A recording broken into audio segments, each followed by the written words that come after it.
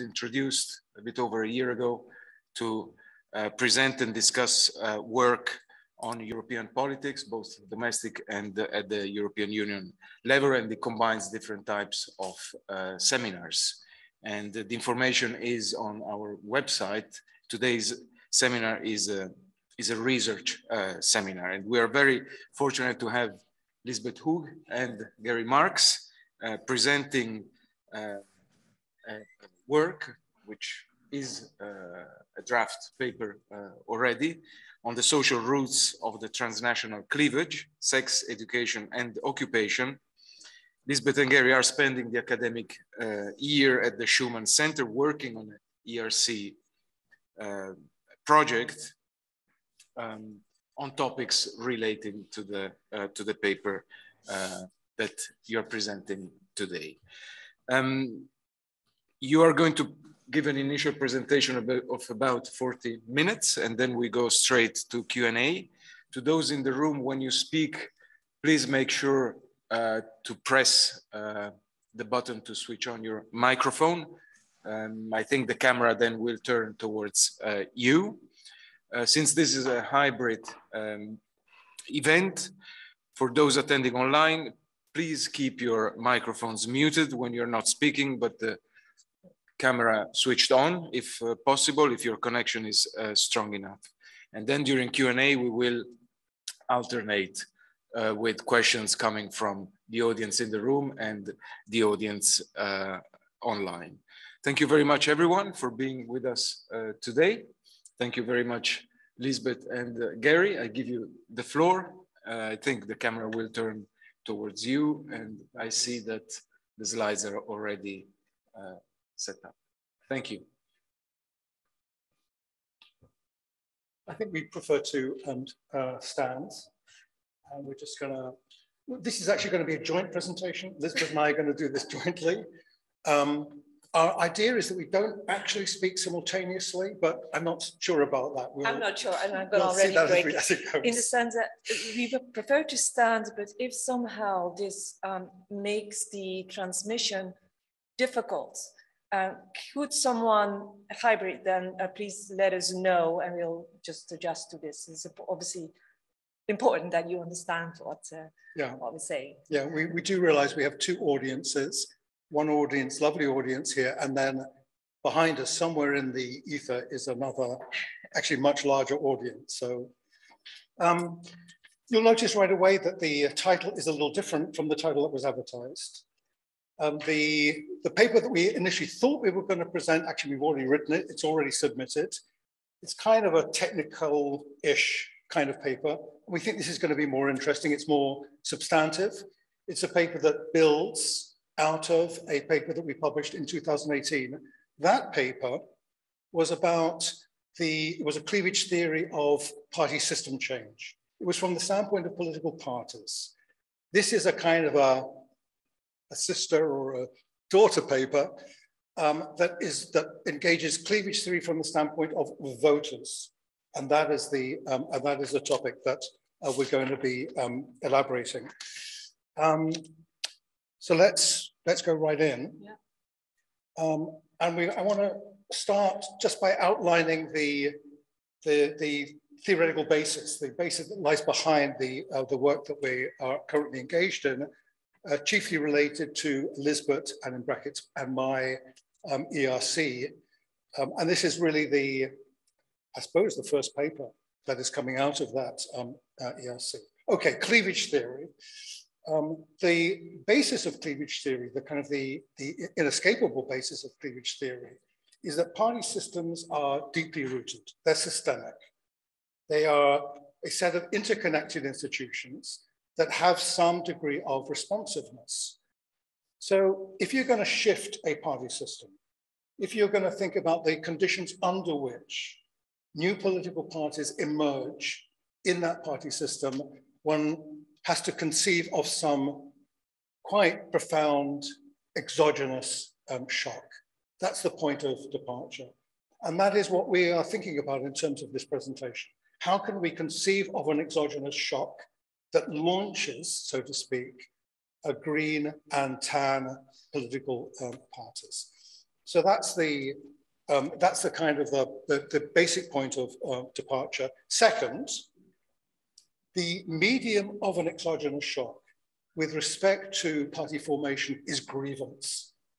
And this comes out very clearly when you read the classic Liesbet and Rakan of 1967. It's an opposition.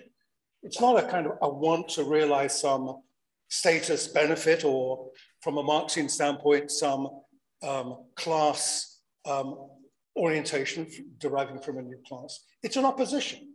It's a set of grievances that arise in the course of a major exogenous shock.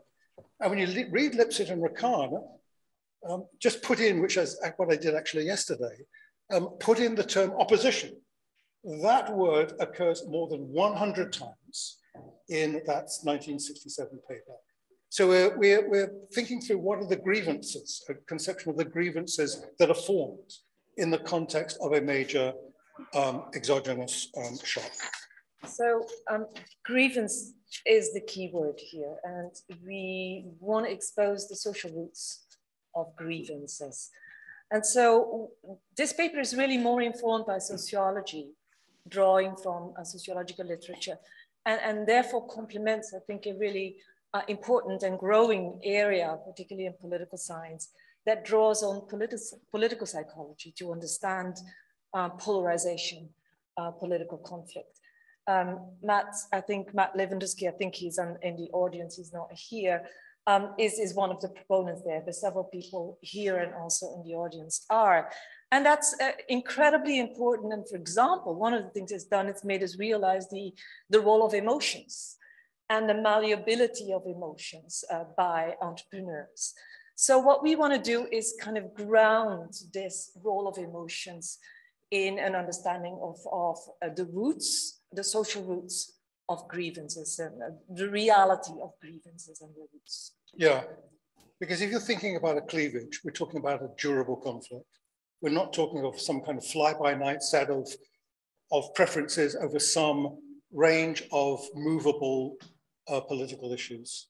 So social rootedness really is a third kind of foundation of cleavage theory. So a major exogenous shock that produces grievances that are grounded, socially rooted. And so the things that we are putting kind of on the table, which we will be putting on the table in this talk, gender, sex, well, that is socially rooted for sure, very difficult to change. Education, well, once a person has received an education at the age in their normally mid-20s, not people around here necessarily, but normally by the time you're in your mid-20s, very difficult to change the foundation of that. And class, occupational class. So these are the socially rooted foundations that we're going to be theorizing about. And one way of kind of compressing what we're talking about is that these are highly consequential for people. And we want to show that in terms of the characteristics of voting intentions. They're highly consequential, but weakly volitional. Highly consequential, but weakly volitional. So what is that exogenous shock then in this particular period that gets the train rolling, if you like? It's the information revolution. And what do I mean by that? Well, in its simplest form, it's the growing role of information, technologically, economically, socially, in development, in economic development. And why is it revolutionary? Because it's been driven by a series of non-linear innovations in semiconductor technology, or the thing that we all know best, the computer, and nowadays the laptop and the iPad and so forth that comes out of it. That has sharply reduced the costs of information production, transmission, storage. And that has had an impact, we argue, on the lives of large sectors of our society. Not everyone, but and there's where we need to be precise, who is most affected by this, the lives and therefore the life chances of these people. And that has had both empowering effects and disempowering effects. And that's where the roots of grievances comes from. And so we want to get to the social rootedness of this. So in order to do this, we're kind of impelled, in a sense, to get outside, to move beyond the terms that we are most familiar with. And there's a movement in sociology, people like David Grusky, Kim Wheaton, who are making the argument that if you really want to engage people's life experience, if you really want to get inside their life chances, you've really got to look at the particular groups to which they belong. And in occupational terms, these are the particular occupations.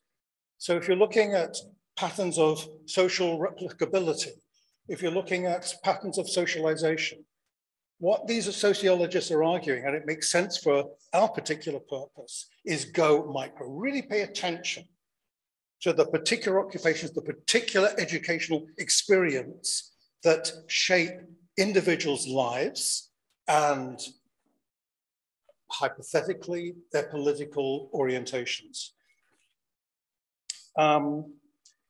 Yeah, so this is actually a chance for me. I really get a chance to talk about my first book, which was called Unions in Politics, which unselfconsciously did actually precisely this. It was an analysis of unions, the working class, in the 19th and early 20th centuries in Britain, Germany, United States. And the basic argument was this, that printers, when you look at particular occupations, you are looking at particular life experiences, and that has a major impact on the way in which groups conceive their political interests. So printers and coal miners, both core elements, members of the working class. From a Marxist standpoint, and often from a socialist standpoint, they are meant, in brackets, to share this singular experience as productive workers. Not so. They had a different capacity for protection in the labor market. Printers were able to control the conditions of supply into their labor market. Coal miners were not. Printers were able to form immensely powerful unions that could actually shape on the demand particular conditions unless they wouldn't work. And coal miners had to use force of numbers. And so that's an example, I just can't resist mentioning it. That's an example where really you've got to go micro, even to understand the so-called working class in the context of the Industrial Revolution. So we've learned a lot by using these more abstract categories like production workers. We know by now that production workers, Usher's term, are more likely to vote TAN. We know that higher educated people, particularly university educated people, are more likely to vote for Green parties or social liberal parties. We know all that, but nobody really thinks of themselves as a production worker, right? That's not how you think of yourself, or as a social cultural professional. You think of yourself as working at university, scientist, political scientist, social scientist, maybe a scientist. That's how you would identify yourself. And the same with production workers, just go around and, I'm a trucker, or I'm a miner, or I'm a metal worker, but not a production worker. So the micro approach invites you to go down to the lived experience of individuals, because that is where presumably, that is what shapes both practices and attitudes and values. And that's what we were trying to go to. Now, empirically, this is mostly a theoretical paper, but it is informed by dabbling with data, observation and analysis. And we use empirically the European Social Survey because it is quite rich in enabling us to go disaggregate these abstract categories. And so with respect to occupation, there is, for those who are familiar with the data set, the ISCO categorization. It goes up to 578 categories at the 4 category level, right? So you can actually unpack the notion of a production worker, for example, and see what's the variation within that group. And the same, perhaps less known, is that the European Social Survey a few waves ago did a couple of waves, 3 in fact, where it asked people to identify their primary subject of education I mean, we all know the levels of education, lower educated to higher educated. But actually the field of education is quite interesting as well, potentially interesting, and we'll try to show that there is some theoretical and empirical leverage in doing precisely that. So let's recap. What we're trying to do in the paper is the exogenous shock, the information revolution. How does that affect particular social groups, and why does it affect these particular groups, and how? And how does that give us purchase in understanding the emergence of two new party families? First phase, green parties, as of the 1970s, mostly 1980s really. And the second phase, the radical right parties, what we call the traditional authoritarian nationalist tan parties from the 80s, 1990s. Okay, so let's start through the two phases. Let's start with phase one. We hypothesized grievances from two basic sources. The first, now when we're talking about the information revolution, we're talking about the development of knowledge-intensive occupations, a information-determined set of industry. What we're interested in is those that are market insulated, those that are in the interstices of the capitalist post-industrial system. So we're not so interested in computer engineers or software designers, operation managers. The ones we're interested in are those that are detached from capitalist production. That is occupations producing information, for example, scientists, those involved in processing information, that's artists and arts designers, those involved in purveying information, teachers. These are groups that are detached from producing things that are going to be sold on the market. That they are detached from capitalism. And our hunch, and this is what we're going to be intent on showing you, is that they have a predisposition to vote GAL, Green Alternative Libertarian, Green parties. So that's one thing, that's the occupational side of it. But what's interesting, and there's a particular locus or location that's become very prominent in this whole evolution, and it's the university. Universities are, in many ways, to the information revolution, what factories were to the industrial revolution, the industrial stage, in the sense that they are the location where a lot of these knowledge-intensive, market-insulated people are being trained or work, being part of it, right? Now, what is important here, what a micro approach invites you to do, is to look inside the university and to recognize that there is variation within university and university educated categories. And there, along the lines that Gary was sketching, it's interesting to see the variation in fields, educational fields, and how people educated or teaching in the fields of arts, humanities, and social sciences are more inclined to take that critical, detached view of an industrial society and industrial market economy by virtue of their education and their position in the university. So we would expect the tendency to vote green, to express green values and to vote green to be the greatest among those categories. Yeah, look, our inspiration for this actually goes back to a really fascinating analysis conducted by Simon Martin Lipset and Everett Ladd on the variation in the political affinities of those in the universities, professors across different disciplines. And there are enormous variation. And what's at the core? So the engineers tend to be very conservative. The humanities people tend to be very liberal, or we would say, actually they virtually say, without using the word, a GAL, Green Alternative Libertarian. And what's going on there? And if you kind of think through the argument in that book and compress it, there are two basic factors. The first has to do with the substantive character of the discipline. The disciplines that are most open to creative thought, that are kind of less rooted in technique, that give the the greatest possibility for intellectual creativity tend to be those that are most gal. That's the first kind of logic. The second has to do with networks. That is those disciplines, for them it's disciplines, for us it's occupations and disciplines, that are least connected to the world of industrial production, that are the most intellectual, that have the least business connections, will be the most gal. And so this is actually these are arguments that were first proposed by Herbert Kitchout and Hans-Peter Krisi with respect to the connection between knowledge society and the development of green parties.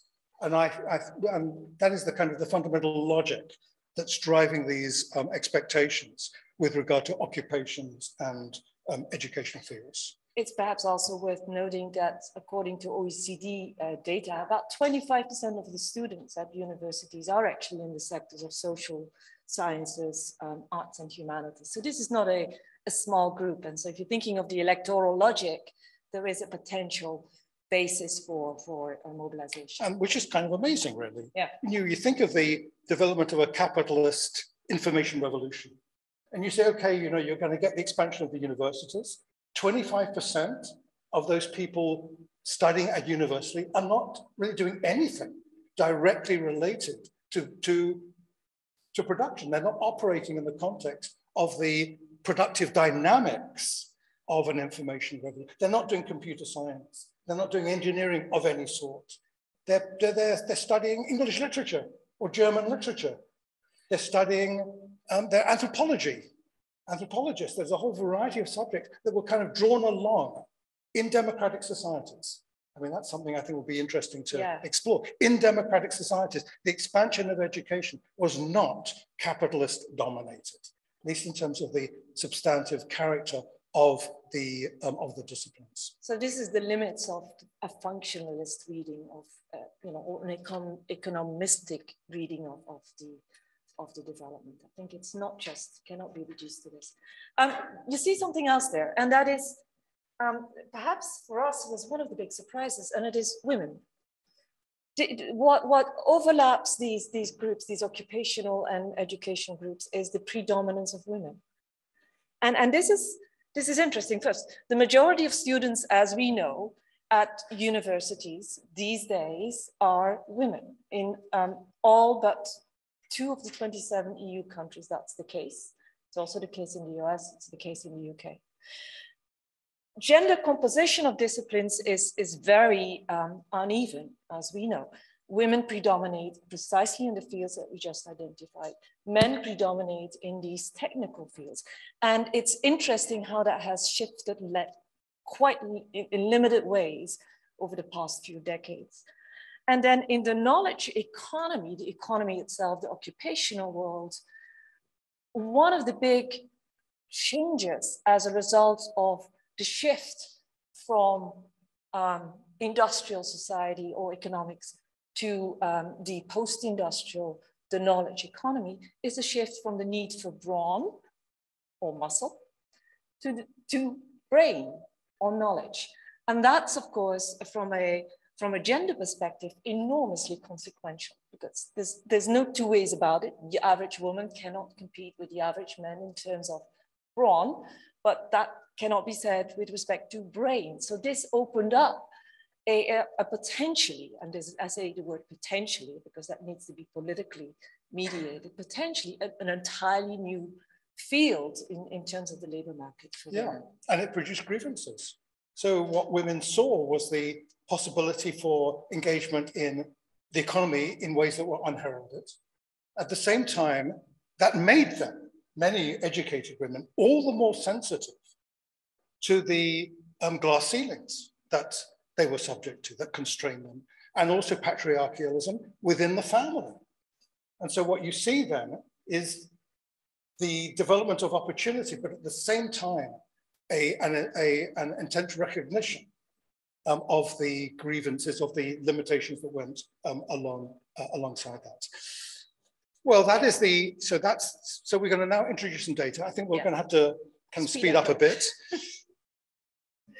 Okay, so this is the first data graph, and these are these knowledge-intensive, market-insulated occupations that we just talked about, right? And the thrust, these are data from the ESS, you can see it there. These are the individuals boxed in these particular categories. We've regrouped the ISCO categories to identify scientists, arts designers, social workers, unconventional health, teachers. And then we juxtapose that with the conventional, more abstract category that we all know, the social cultural professionals. This is the percentage of respondents in each of these categories who vote green across 14 countries that had between 2008 and 2018. These are the ways we're looking at, have voted in the 14 countries that had both a GAL and a TAN party. So that's what we have. So what you see there, scientists, arts designers, 22%. You can't see it on the screen here, but it's important to compare it with the average green vote in the whole population, or in the sample rather, it's 9.7%. So this is way higher than your average percentage across the population. 22%, and you see the other numbers, you can read them. Somehow this should be a green bar and it's gone. But these are the social cultural professionals. That's another interesting comparison. Social cultural professionals clearly vote more green than the average, 16.9%. But it's not wrong at all to say that social cultural professionals are a core constituency for the Green Party. But it's imprecise. If you go and take a micro approach, you can actually identify categories that are more strongly leaning towards voting green. But what's more, it gives you a different insight, and we think a more precise insight why these people are more likely to vote green. Because socio-cultural professionals, they're defined in terms of their communication, their communicative abilities, in terms of their interpersonal work logic. We don't think that's, for this subject, in terms of explaining green voting, that's not what is critical. What's critical is knowledge intensivity and market detachment. And those are the groups in the blue bars. I see a green bar on my screen here. I don't see one over here. It's funny, yes, it's not coming up, I just see it. Okay, now on to education, which is often seen as the master variable on this emerging cleavage, which we call, and will call in a minute, the transnational divide. Look at the axis first, which is the baseline, that is the average green vote in the sample, I should say, not the population, 9.7%, right? And then what you see there is the green bars, here they do come up just about, okay, show the percentage of green vote among those with post-secondary education or higher education versus the percentage of green vote among those with lower education. These are the traditional, conventional categories we look at when we're trying to understand who is more or less likely to vote green or more or less likely to vote tan. Now look at the blue bars. The blue bars zoom into this category, the higher educated ones, and then unpack it by educational fields using the ESS data. And what you see there is a much starker contrast. So all these blue bars are post-secondary educated individuals. So, I mean, look, the variance explained by looking at field is greater than the variance explained in the conventional highly educated, not highly educated, which you'll see in 1,000 articles that are written on this topic. It's the field that matters. And even to the extent that there are fields of post-secondary or university education that are less than average green. So this really, so when you go micro, you really get a handle on variance that you don't get with these broader macro categories. Okay, yeah. This is my favorite slide because what it shows is something that context matters. That's in one phrase that what this reveals. And it says this: when you look at the percentage of women, the proportion of women in an educational field, well, you're always going to see a difference between males and females. Females will tend to vote green more than males in any context. But the context matters more than the individual propensity. So when you look at fields that are 80% female, those fields of these disciplines, you find a much greater propensity to vote green. So there's something about the context. There's something about the context. Well, you know, the way you think about it today is first you self-selection, sure. Maybe there's some socialization that's going on. We don't know. We don't know. But what we can say is that when you put, and we'll see this even more strongly later, when you put men together, and when you put women together, you're dealing with different kinds of beasts. And somehow that context really does matter in terms of individual political behavior. So as Gary said, you know, this paper for sure doesn't engage in whether it's self-selection, whether it's recruitment, socialization on while being taught. Sometimes we university educators are being accused of brainwashing the kids that are entrusted to us. I think to the extent that research has a view on this, it seems to suggest that that bit, the socialization, is relatively weak, and that's more the self-selection. Self-selection, which can be, therefore, the prior values that an individual brings to making the choice, what am I going to choose, which could be their own values, or very often, of course, parental values, because after all, those kids you know, are young when they make consequential choices. But what key here is, as Gary is suggesting, the field of study is a decision that has the capacity to shape a person's life chances. It expresses at the same time that person's values, the values that are prominent in that person's social circle, whatever that circle is, and that is subject to research, their gender, and ultimately their proclivity to vote for this or that kind of party. And so the implication is that the transnational cleavage, and we haven't explained the word transnational, but that comes the next slide, depends on life-shaping decisions that are taken early. And that once taken are weakly volitional. All right, so phase two, the development of TAM parties, the sources of support for TAM parties. Okay, so that's the second phase of the information revolution. Around the 1980s, it begins, produces the rise of TAN political parties, turns what seemed like a divide into a cleavage that becomes transnational. And again, I'll take you back to the technological underpinnings. So the revolution in semiconductor technology that slashes the cost of communication. And that by the 1980s produces two things. One, production chains become transnational, global. And two, the flow of goods, services, and people becomes cross-border. And that, to economic social development, then is buttressed by some political decisions, institutional reforms that we all know about, the EU single market, for example, reforms that are essentially designed to order, regulate, but particularly facilitate those types of transnational exchanges. So the single European market, of course, here in Europe, a bunch of regional economic organizations across the globe, many of them as a reaction to what was happening in Europe. Bilateral and multilateral trade agreements are the most important ones. You know, NAFTA, WTO, 1994, and 1992 rather, and also APEC, for example. Elements that have a net effect of accelerating this transnational exchange and making tangible and deepening the life-changing effects on particular social groups.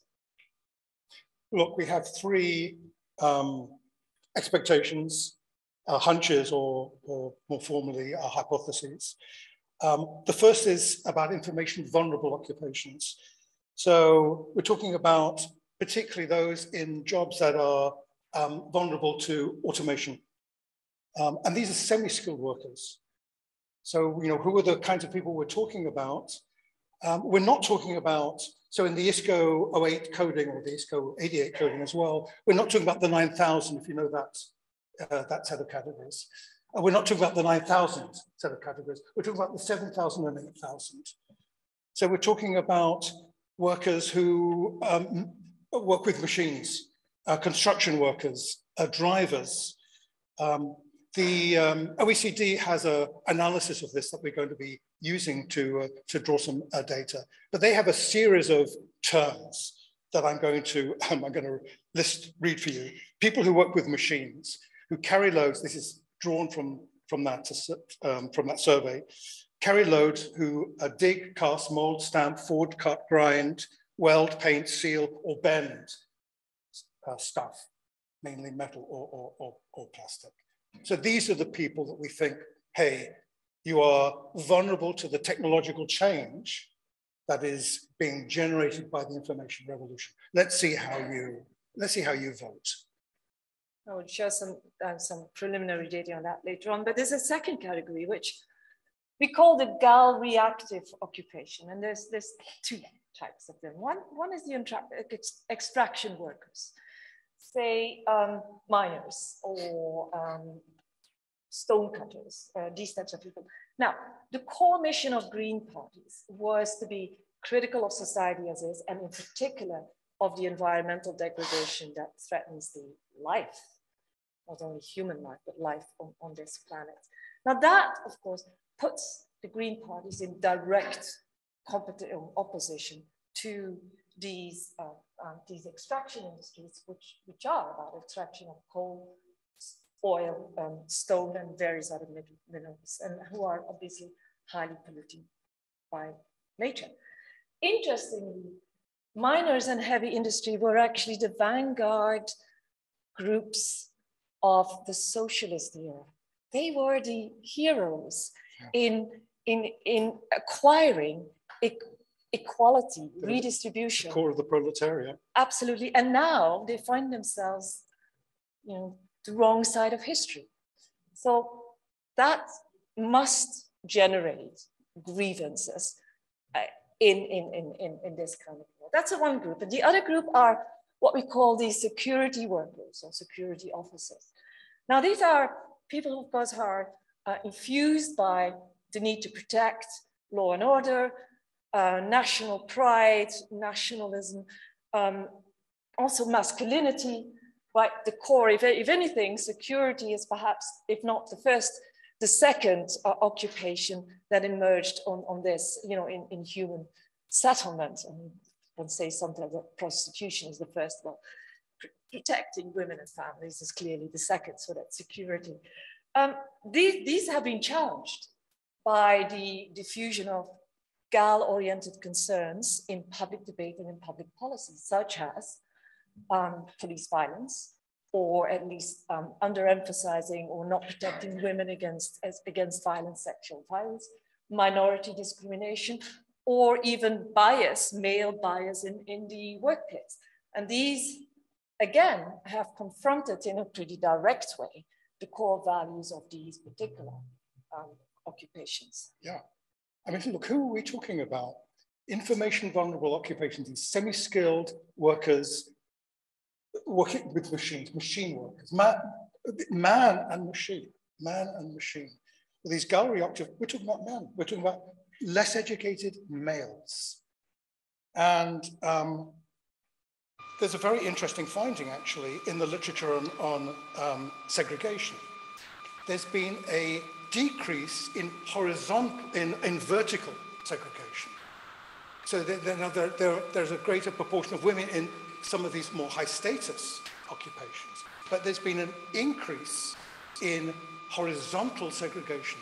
In other words, the gender balance of different occupations has become more extreme in the last 20 years.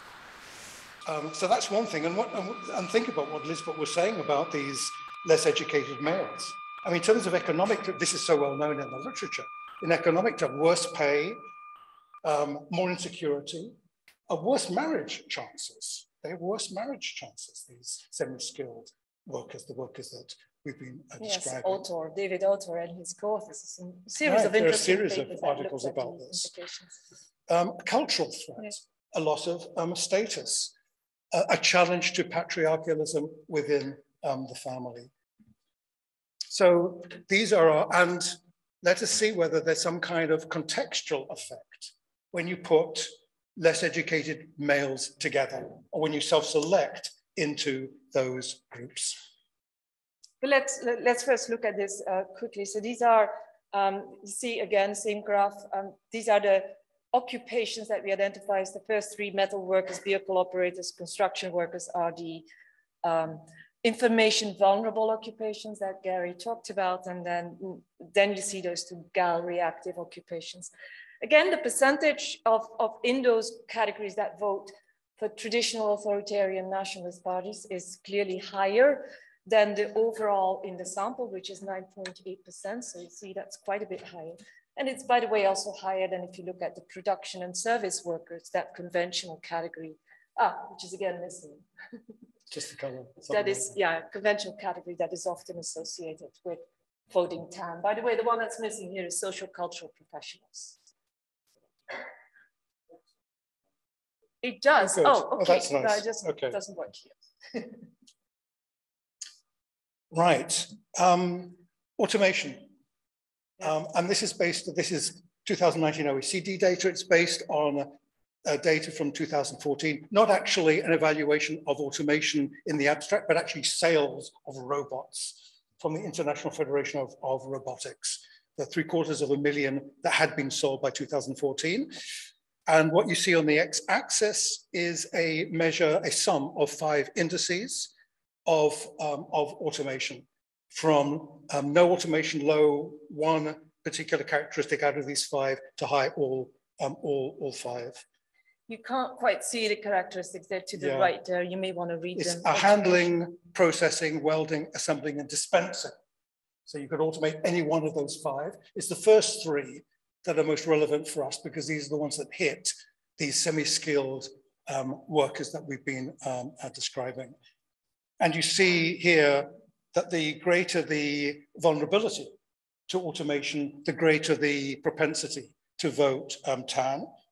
And then on the other side, you see the same thing with respect to green voting.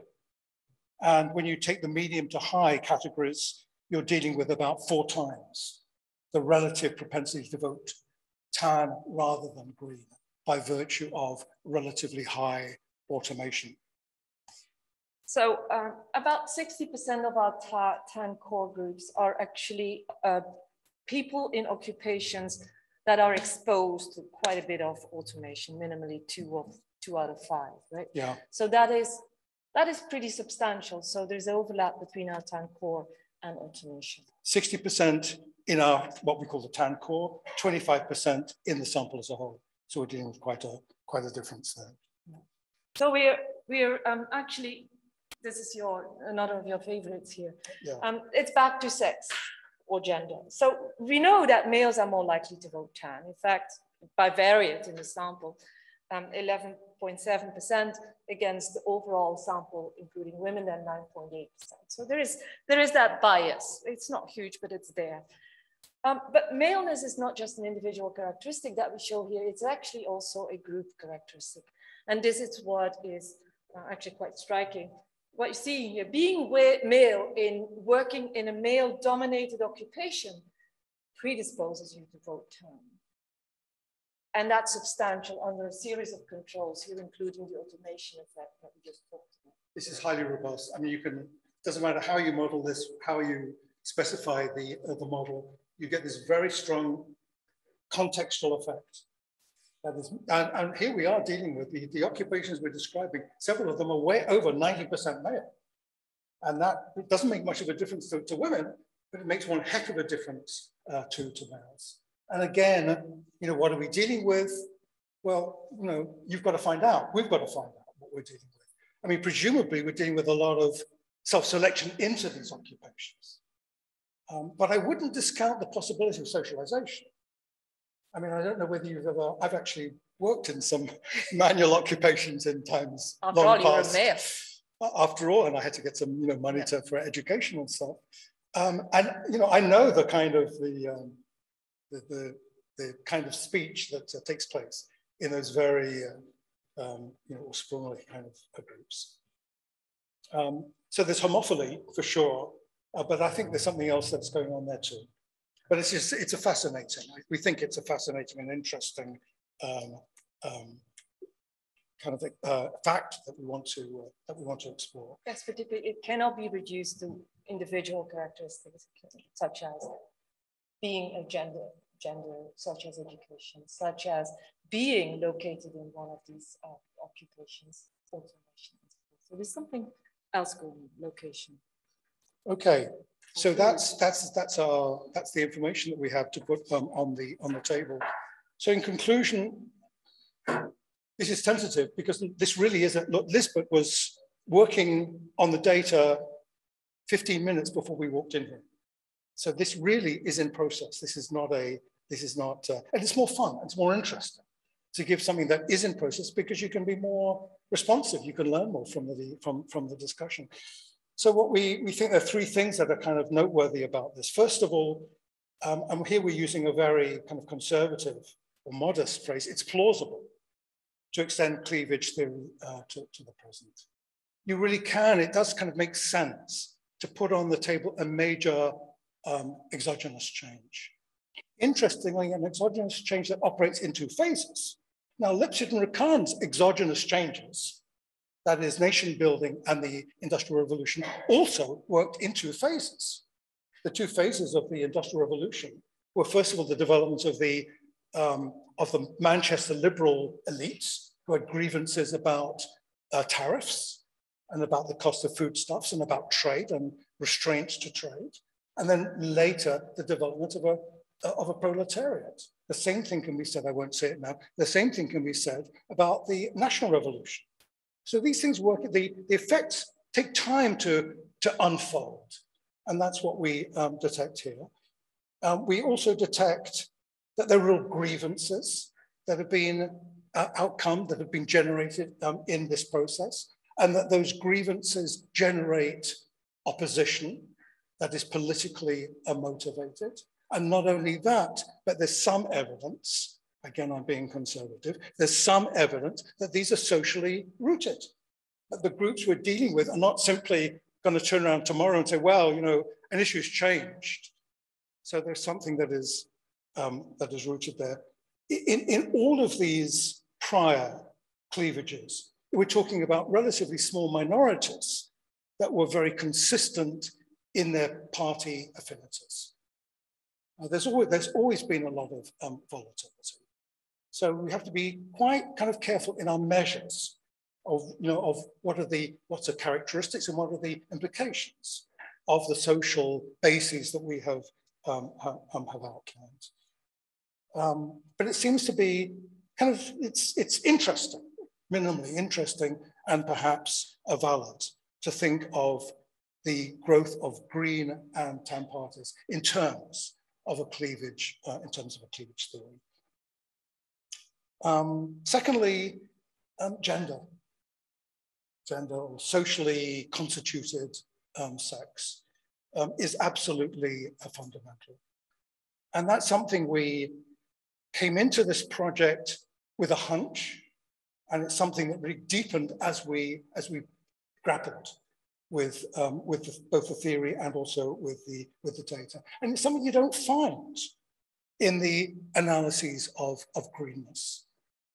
I mean, it is the fact that in a study of 17 parliaments, 10 green parties have as many female as male representatives. We've always known that.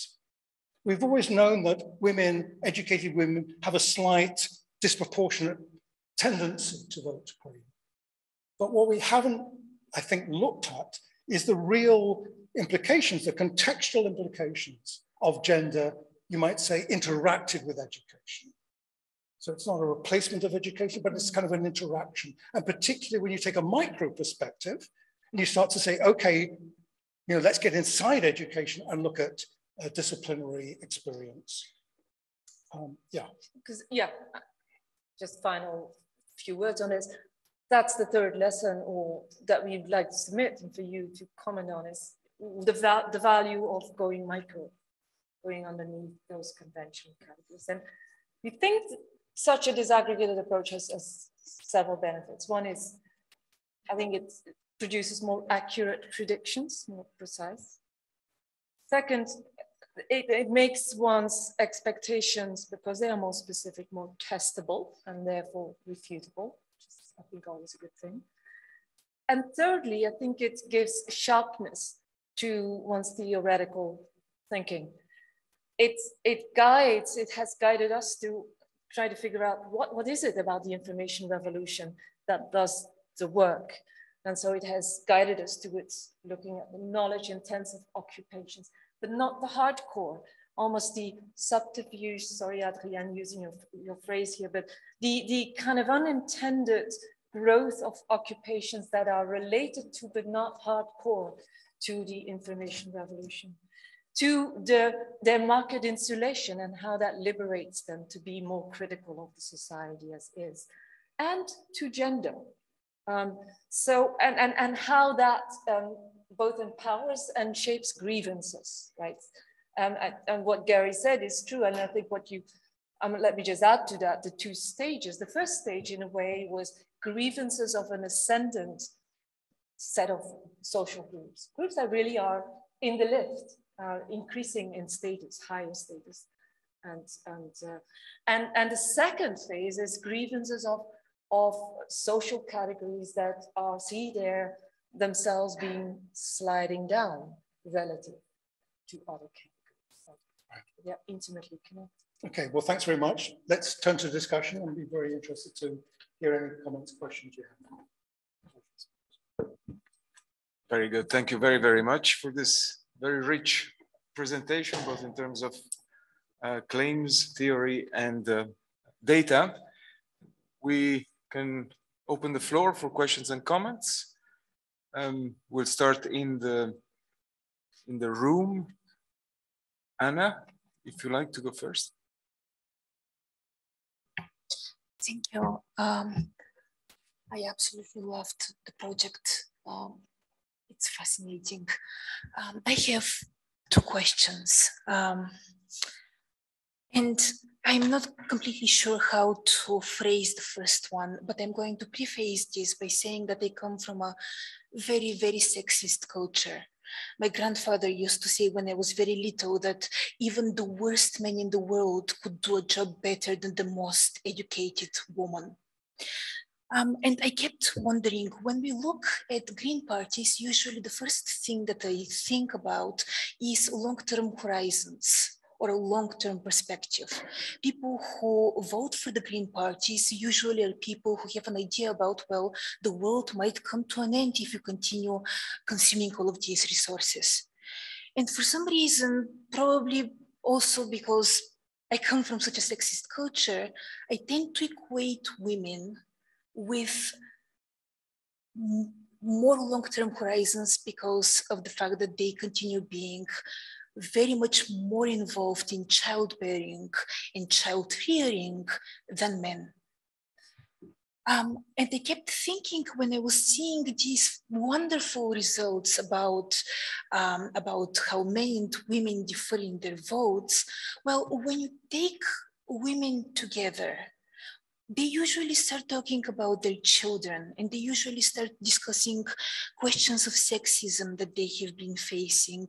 And I think that more or less, almost immediately, you start thinking in longer term horizons, just because you want to make the world a better and more hospitable place for your children. And also probably because you don't want your daughter to be exposed to the same sexism that you yourself have been facing for the better part of your life. So I was wondering, when I was looking at the graphs in this very pronounced gender effect, if this also has to do with the nature or predisposition of people to have longer term or shorter term horizons. And the second comment that I wanted to make is that I know that this paper predominantly deals with Europe, but I'm very interested in seeing how it kind of goes or travels to Latin America, for example, or the United States, because there we don't really have that many green parties, even though the Democrats are traditionally viewed as the party more in line with kind of environmentalism, but also because we have the ability to combine majors, right, at university.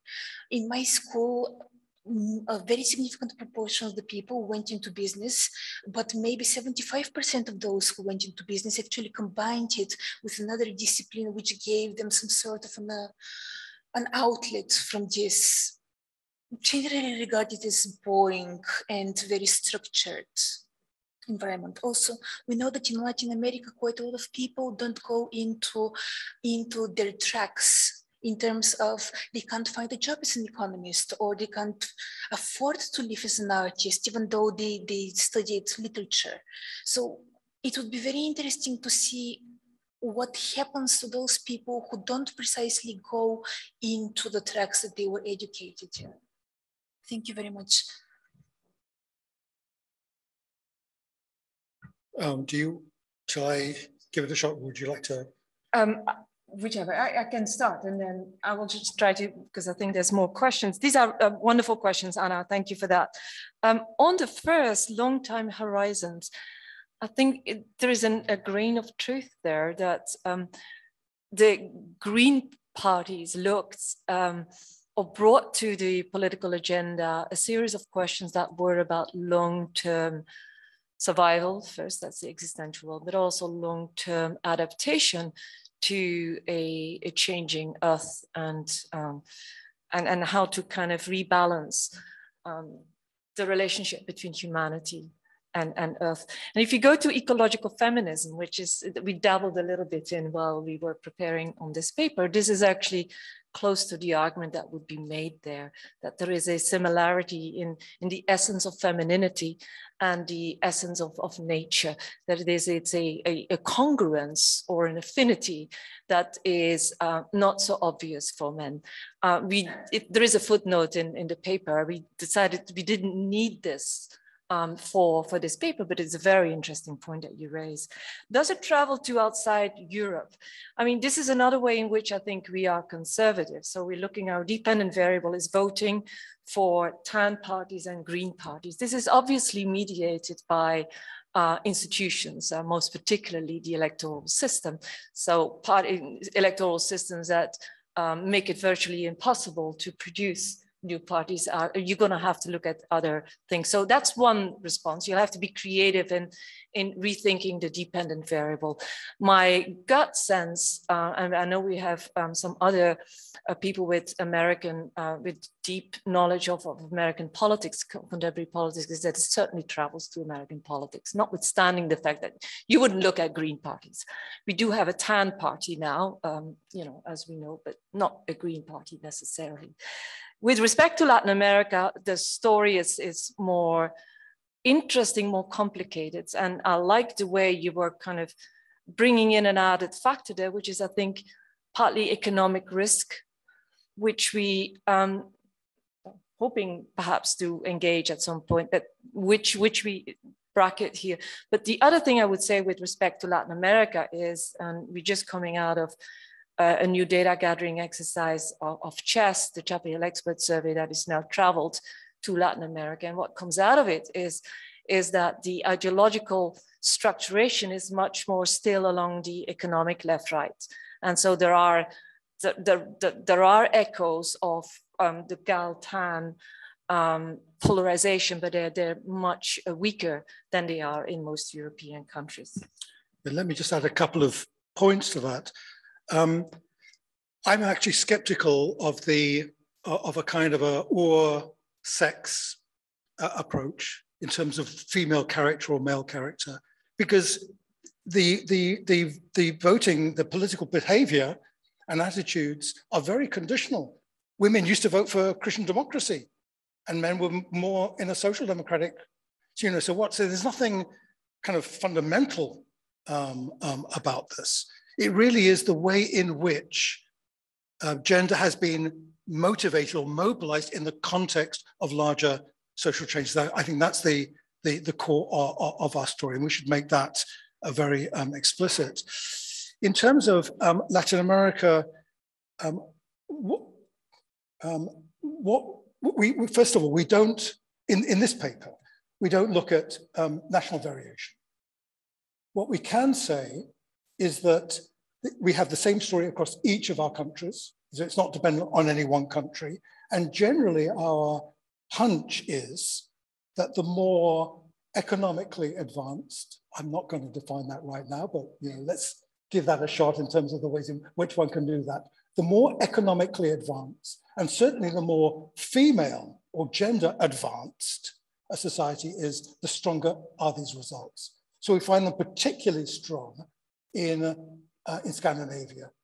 Now, by that same logic, we can make a guess about Latin America. In Latin America, we're not going to find these results nearly as strongly entrenched. And what you find is that in Latin America, we have a paper that's actually on the dimensionality of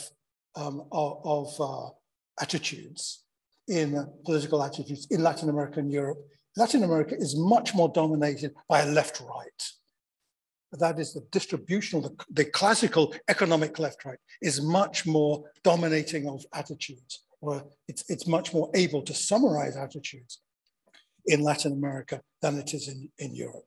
So this second dimension, this Galtan dimension, is weaker there for good reason.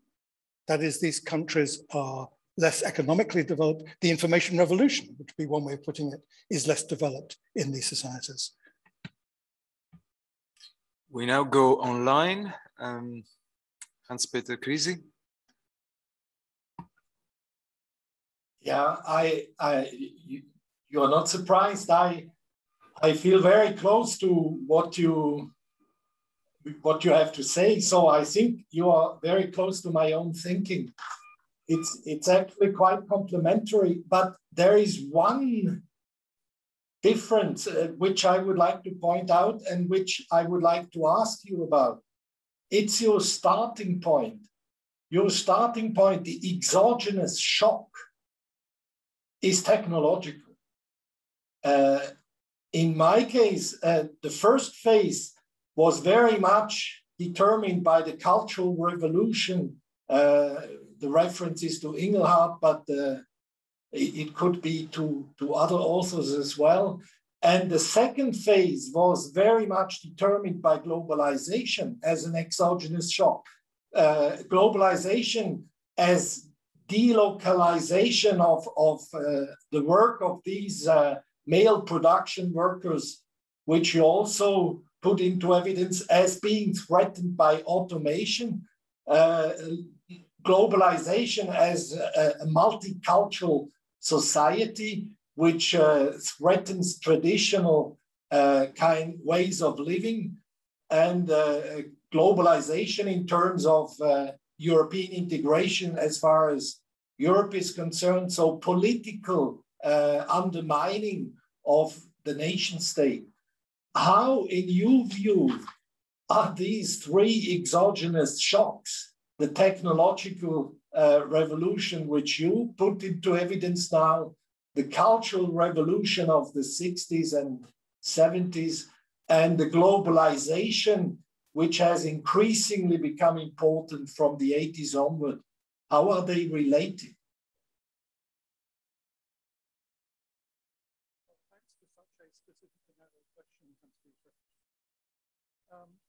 Yeah, no, they're obviously related.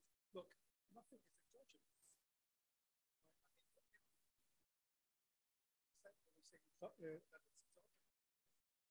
We can't hear anything.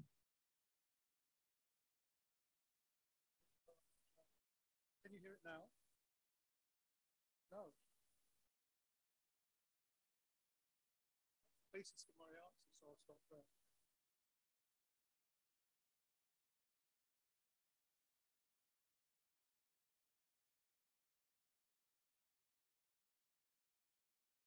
Test 1, 2, 3.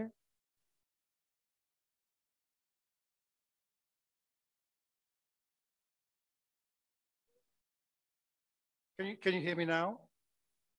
Yes. Oh, you can. Good, good. Look, yeah, the points that you're raising are very good, very broad points. I mean, these things have got to be related in some sense. But to say that something is exogenous is simply a decision about what you actually want to put on the plate. And so we think, well, look, we're not going to explain the information revolution. Indeed, most technological change has some kind of social political underpinnings. I mean, it doesn't just arise out of thin air. What we do argue is that on the basis of this technological shift, and also we are very interested in the cultural implications of this and the cultural dimension, because when we're talking about gender, you know, it's directly engaging the cultural dimensions of precisely the 1960s, really 70s and 80s. Our point really is that gender itself is at the core of this. And when you, although you know, we didn't realize this at the time, I think in retrospect, the fundamental transformation of the information revolution and of the 1960s, 70s was in relation to the role of women and men in our society. That's the argument. And in retrospect, it seems obvious, but actually if you go back, Hans, Peter, if you go back to your 1968 article, this wonderful article,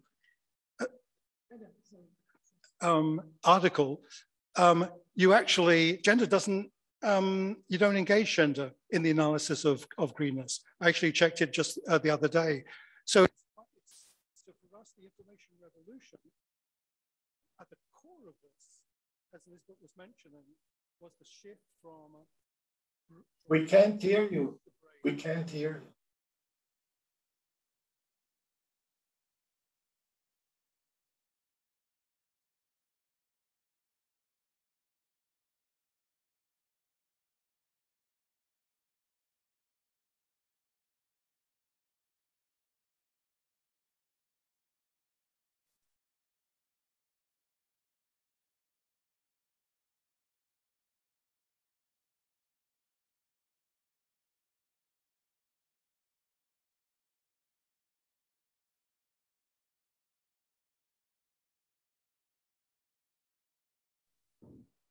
Okay, no? Test? Yes. I'll just put it here. Do you want to pick up on that? No, I think this was, I think we are more in agreement perhaps than you think. I think part of it is also how distal you place the exogenous elements. So in our story, the Cultural Revolution would have been made possible because of the technological advances that began to shift, you know, had impact on various sectors in society, including the educational system, led to the expansion of the education and generated a larger group of people in those educational fields who could be the carriers or actually the vanguard of the Cultural Revolution. That's one. And in terms of the second phase, totally, I actually was going to mention your work about winners and losers. That is precisely, I think, very closely related to and specific with respect to European Union countries, what we have in mind.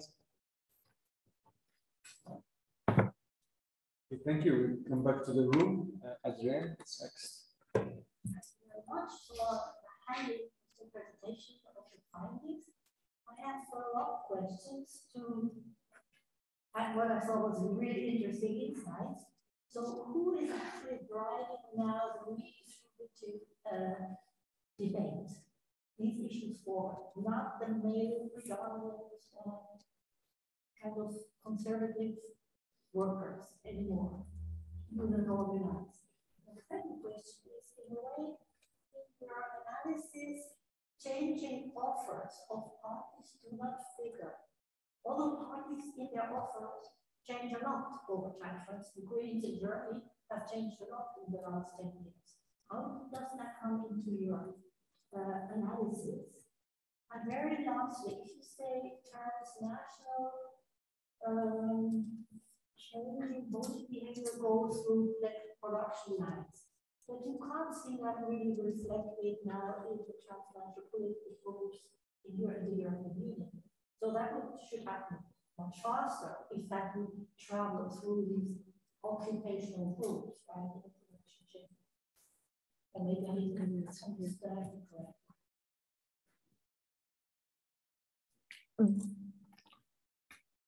All right. Okay. Could did you want to just click something? No. Okay. Those are very interesting questions, It's a little Adrian. bit challenging here. Let me start with the changing party offers. In our 2018 paper, we make the argument that parties have brands that are pretty deeply rooted. So it's very difficult for a party to change its spots. What they can do is they're on a daily basis, really even an hourly basis, the leaders of political parties are developing, are responding to events. But to change a Green Party, say from a pro-environmental to something that would be neutral on the environment or even anti-environment, so the basic character of parties at a dimensional level is pretty rooted.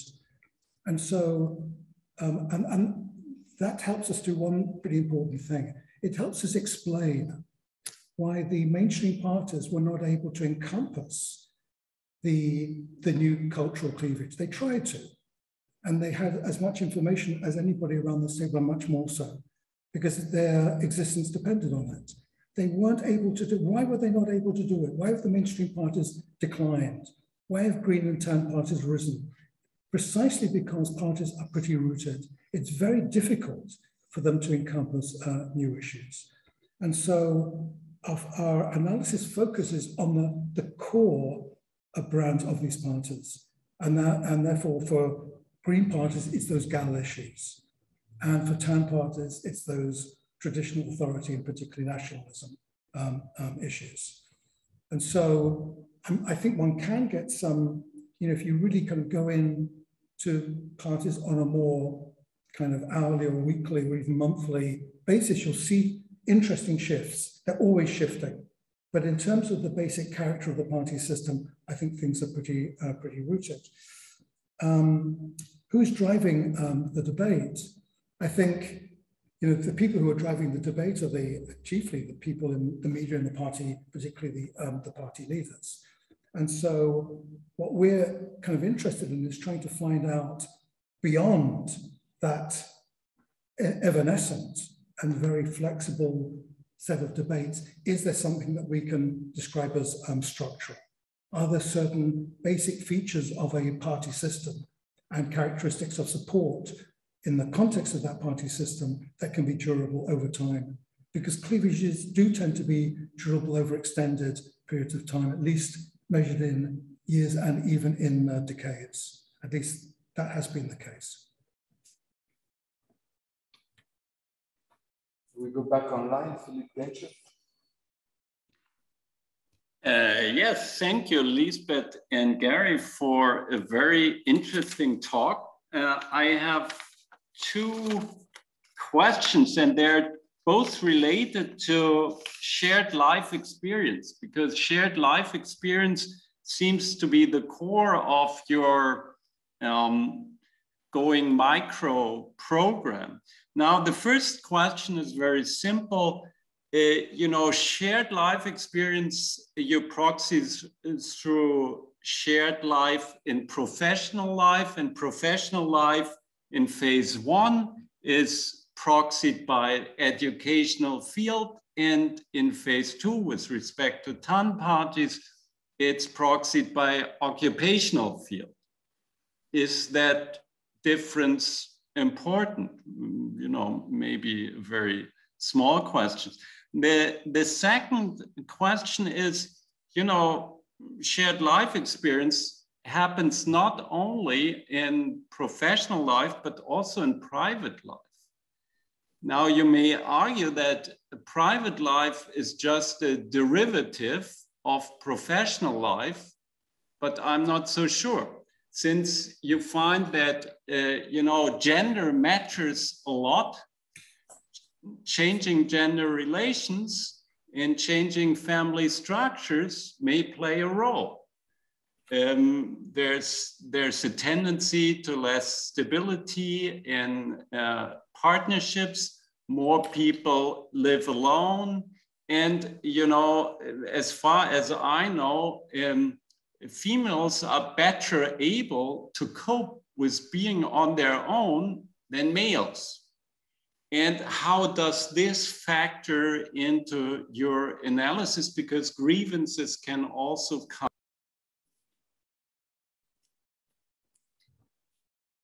Yes, thanks, Philip, for really great questions. In terms of the first, the shared life experience, phase one, education, phase two, occupation, that's not what we have in mind. We actually look at both education and occupation for each of the phases. But what we're trying to, by looking at both, we're trying to detect to what extent there are similar patterns in both occupational and educational experience. So this may be part of, you know, something that wasn't entirely clear in our presentation, but it isn't such that these are just separate stages in development. In terms of the importance of private life, you're absolutely right. What we begin to do in the paper, and we decided not to focus on it for the talk, for clarity, is also look at the role of partners, so similarity or dissimilarity of partners in terms of occupation and education. And also, to some extent, parental socialization.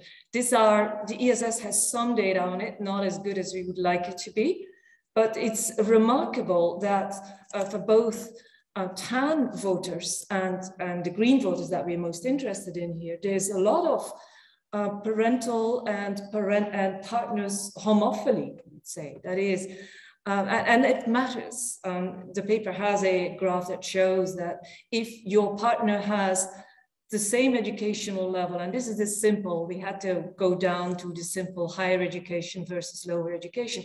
If you have a partner with the same educational level as yourself, you're much more likely to vote Green. If you have a partner with a different education, you're much less likely to vote Green. I mean, it's a very significant difference. If you don't have a partner— higher education. Say higher education. Yeah. Sorry. So if you have a partner of the same higher education as yourself, you're much more likely to vote Green. If you have a partner with a lower education than yourself, this actually depresses your likelihood of voting Green, which is consistent with an element of something is going on there. Again, you know, given the data that we have, we can't really sort out whether this is self-selection. I mean, why do you choose a partner who doesn't have your own education, or whether that is something that happens in the relationship? But the patterns are pretty clear. There's also very clear cross-generational patterns that seem to suggest that we live our lives indeed in echo chambers, right? In social circles that are likely to process the information and the experiences similar ways as we do. And therefore, and this is where I hypothesize, may reinforce our own inclination rather than question them. We'd love to go further to that, but I think we would have to turn to different data, like panel data, to probe the various effects much more systematically. We're back in the room.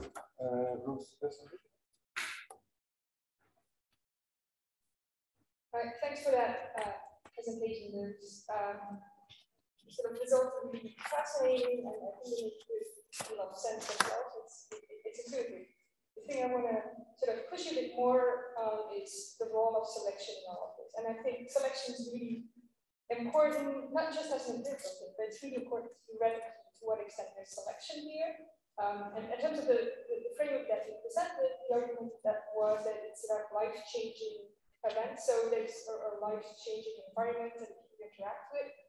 That means that there should be an effect independent of self-selection for that argument to sort of be the cause or the effect.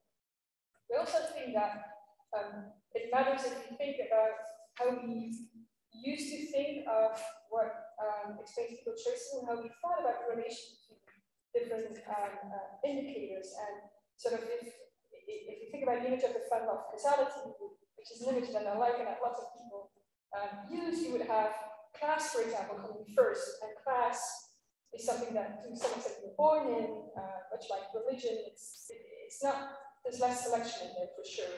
And hence, it makes sense to argue that those socio-demographic features or characteristics are going to influence your values and then your vote. So if we switch to occupation, definitely fields of education, for example, if those are to a large extent driven by selection, then in a sense you're flipping around the order of socio-demographics versus values. So that if values determine your occupation or the field of education, it's sort of flipping things around, or the causal order sort of is upset. And even if, in terms of predictions, you get a lot further with focusing on occupation and educational fields and with the broad categories, if you lose the sort of causal claim as a consequence of it, I think that really matters for the interpretation of the findings. Yes, no, they're very, very interesting points. First of all, we find quite a lot of intergenerational continuity. And that works not simply with occupation, but it also works with education itself. So your parents' education really matters, and there's a tremendous degree of continuity across parents and children. But imagine a situation in which, so we are agnostic about socialization and self-selection. We suspect there's some of each, but in many cases so for example, in recent analysis of rural versus urban location and the effect of that on polarization, the bottom line seems to be that it is self-selection, that is the individual characteristics.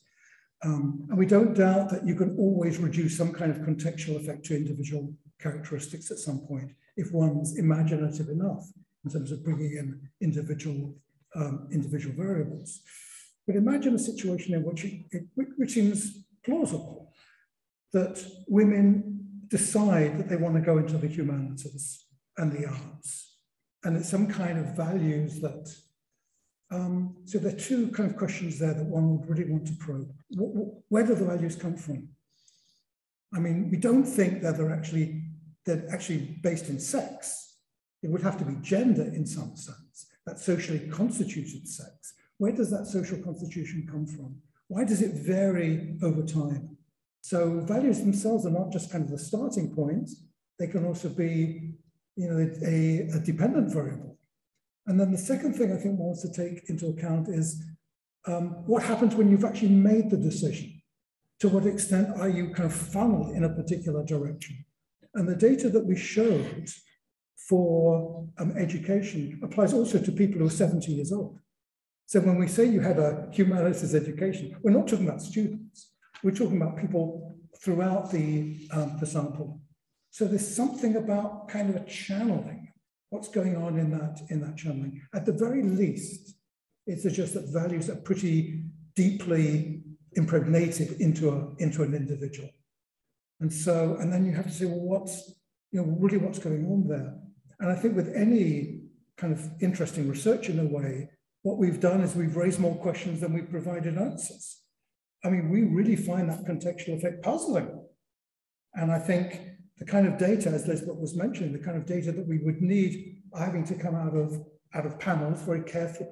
And a lot of the panels don't provide information about the particular field. They provide information about your level of education. What we're saying is the field matters as much, even more. So I think you're raising key questions that we're just going to have to kind of wait and see people trying to grapple with them. I'm now going to collect, because otherwise we run out of time. So in that order, Anya Thomas, Errol Kuhn, and then in the room, I'm sorry, I don't know your name. Anya, please. Thank you very much for a very interesting project and a lot of food for thought. I have 2 points. My first point relates a little bit to what Philip said, but my question is not about your model, but about the methods with which you will respond to these questions about life worlds and group dynamics. I just wonder if you've greatly disaggregated your data, but can you really get to what you call micro, so to the group dynamics without using any kind of qualitative method? I don't know, focus groups or something. If you think of the work of Lazarsfeld on Marienthal, for example, so that if you really want to get to answers to some of your questions, I wonder in how far you should mix that with another type of methodology. And the second question links to that is if you want to find out something about the context, for example, of these disciplines at the university, these contexts have changed so much in the time span that you want to say something about them. For example, the disciplines, you say, for example, the educational and humanities disciplines, they have been reduced. For example, recruitment to these disciplines has been reduced in recent years. So how do you factor that in? Thank you. Oh, wait, you're collecting. I guess I'll try to keep it short. I have a question, or there's a puzzle here that I would like to hear your thoughts on. If the information revolution, basically partially a change in technology, is at the core of this transnational cleavage, why is technology not the kind of core issue around which both Gal and Tan parties are structuring their rhetoric? In the sense that it's similar, I guess, to Hans-Peter Kriese's question, but a lot of the kind of rhetoric is around immigration. It's about trade. It's about the environment. But in other kind of events in Liesbet and Rokan's framework, right, cleavages emerge from events, and then the party systems, the way they structure around them, are related to those events, like center periphery, things like that. And I've seen less of that with this cleavage. Thank you.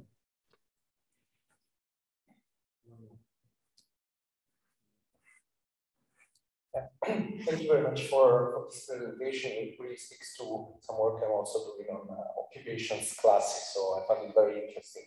I have two brief points. The first one also speaks to some points that have already been raised about technological change. So if I understand correctly, so at the basis of this information revolution is technological change. So you provided an example of computers. And I mean, reading the literature, I agree that those who lose from this revolution have to vote for radical right parties, so pan parties. But at the same time, as far as I read in the literature, those people who, for their education, have benefited most from technological change, and here I'm referring to work by Thomas Kuhrer and Aina Gallego, they tend to vote more for conservative parties. So they tend to vote for stability, they tend to vote for incumbent mostly. So how does it fit with your framework? And secondly, I don't know if you are aware of some research done by Carlo Barone and colleagues in Sciences Po. They precisely work on class schemes and micro-occupations, and they show that micro-occupations sometimes are better predictors for some outcomes, including voting choice. Then the work is merely methodological, but perhaps you could be interested in that. Thank you. Why don't you go in and see? All right. Okay, Anya, yes, that is, it makes a heck of a lot of sense to look. There could be an anthropology of these. If you're really trying to get in at the micro level, you're opening up a set of, one should use the approach, the method that makes sense. And certainly the kinds of things that Philip raised in terms of getting inside the family or getting inside people's living arrangements is going to be, yes, like Hochschild, that wonderful book on American conservatism or radical conservatism is precisely that. And we've learned a lot from that book. And in a way, what you can say is our project is an attempt to systematize some of the things that she has looked at. So just a wonderful. In terms of error, why is technology not a core issue? In the same way that the Industrial Revolution wasn't a core, there were Luddites for a while, people who wanted to turn it back. But that was very brief, and it seemed to be impossible. It seemed to be a no route. There are people, leaders who go and speak among the miners and say, you know, we're not going to impose environmental restrictions on you. And particularly in the United States, when we look at if you look at Fox, you'll see those kinds of things, those kinds of segments all the time. The extent to which, the way in which technology enters the debate is often in terms of national barriers, trying to block out a trade penetration, trying to emphasize the role of the nation, trying to exclude the United Kingdom from the movement of labor from Europe and beyond. And that's a very interesting, so, you know, technology is kind of mediated in the way that it enters political debate. Yes, very quickly on, sorry, I didn't catch your name. Giuseppe. Very quickly, the greatest beneficiaries of the technological revolution vote for conservatives. Yes, I'm not surprised. So we, as we argued in the talk, the carriers, the vanguard of the Green parties are not the hardcore who's actually driving the technological, the information revolution. It is the occupations and the fields, the educational fields, who've come along, who have expanded in the wake of this information revolution. The ones who own, who reap the greatest benefits and own the you know, much of have the property rights over it, presumably are always going to vote conservative. That is conservative to the extent that conservative parties are actually in the driver's seat, right? So, and I think that's not inconsistent with, we wouldn't expect those to be at the vanguard of because they're part of the establishment. This relates a little bit to a point tangentially that Anya made about the changing context and the pressure nowadays on the arts and humanities, and particularly in that the humanities and the pressure to be more socially relevant, which is a soft way of constraining, I think, the more freewheeling academic freedom or the freewheeling thinking, critical thinking of society in the long term.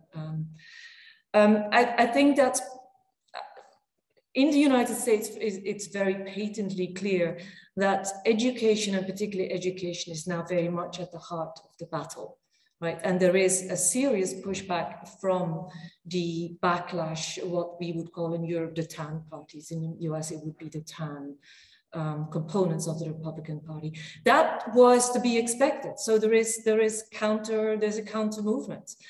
I think you should see the similar pressures, much softer in Europe in that context. It's because of the second stage and the second wave politically that I think we see that pressure. I was just going to say, in terms of education, the most recent survey of the OECD finds that 11% of undergraduates are in the humanities and a further 10% in the social sciences. So the humanities are under the cosh, so to speak, but you're still talking about 25% of students who are working in areas that have no direct relation to the means of production in a capitalist post-industrial society. Yeah. Okay, thank you very much. It's past the 2 p.m. The seminar comes to an end, but thank you very, very much for a very rich paper presentation and a very good discussion around those themes. Thank you everyone for your participation, both in the room and online. Good luck with the project, and I'm sure we'll hear more in the coming months during your stay here at the Schuman Center. We'll reconvene in 2 weeks' time, and we will have as a speaker Professor Stephanie Hoffman, who joined the European University Institute recently with a seminar on navigating a dense institutional environment, the EU regime complexity and connectivity power. And we will be again in this same room with a hybrid event. So I hope many of you will be part of it again. Thank you very much. Goodbye.